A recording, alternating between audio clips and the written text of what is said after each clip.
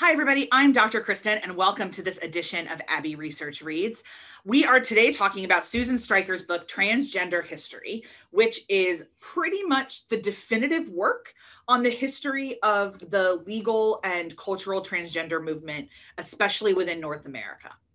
So therefore, if you're interested in understanding queer history on any level, this is a must read.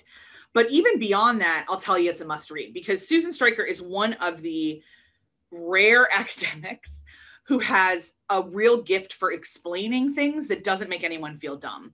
She's very authentically herself all the time. She's very clear about this is my experience with being trans and the particular time in history in which I transitioned and all of those kind of things, especially when she's in talking heads. I saw her most recently in the Pride documentary that we're covering here on Abbey Research that's coming out from FX and Hulu. She was also in the HBO Max documentary, The Lady and the Dale, talking about the reality of being trans in the 70s in the United States. So great. Overall, 2 thumbs up, gold star to Susan Stryker as somebody you can trust. The thing I really love about this book, I'll be completely honest, is that the first entire chapter is called Context, Concepts, and Terms.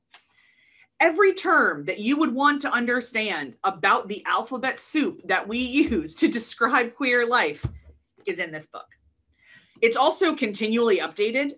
This is the revised edition. This is the second edition. So let me double check when the first one was published. So it was first published in 2008, published again in 2017. And I would guess that she'll continue to update it as we get increasing science, increasing cultural things, increasing such stuff.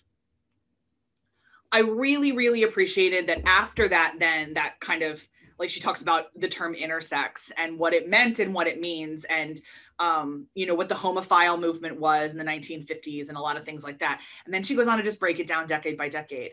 And I really do think that in terms of social movements of marginalized folks, decade by decade approaches of the 20th century is quite important. When you look at the culture of the 40s, 50s, 60s, 70s, 80s, 90s, and aughts, there are dramatic shifts. I don't know if I feel like there's massively dramatic shifts from like the late aughts to the early 10s, but the emergence of smartphones kind of really messed around with how we saw cultural evolution and connection and social media and everything else. But those last 6 decades of the 20th century all had very distinct historical contexts and cultural definitions and experiences. So the fact that she took it decade by decade, just like the Hulu thing is doing, and it wouldn't surprise me to find out that they did that because she told them to, it's really important and really helpful. I know I get the number one question I get asked, I should say, these days is why are pronouns so important? And if you are somebody who is asking that question and you want to go beyond the answer that we give, which is they're important because they're important. They're important because we need to understand gender as a evolutionary entity on the planet and not the binary that we've been told it is. And people get to use whatever pronouns they want for themselves. And we need to give them the right to tell us and the respect and the space and the trust to tell us how to refer to them.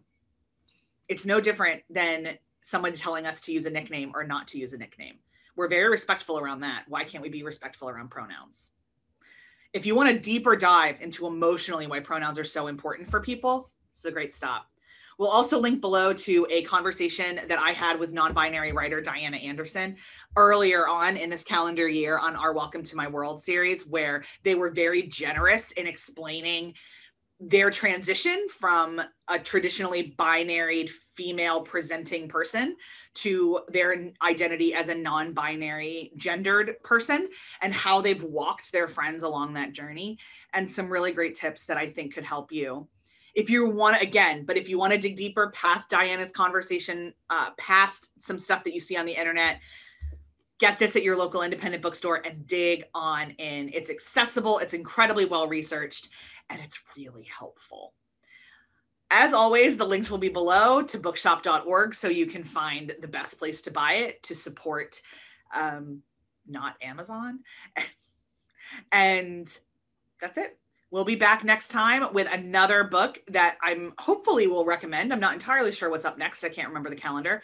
But no matter what, we'll see you next time for Abbey Research Reads. Bye.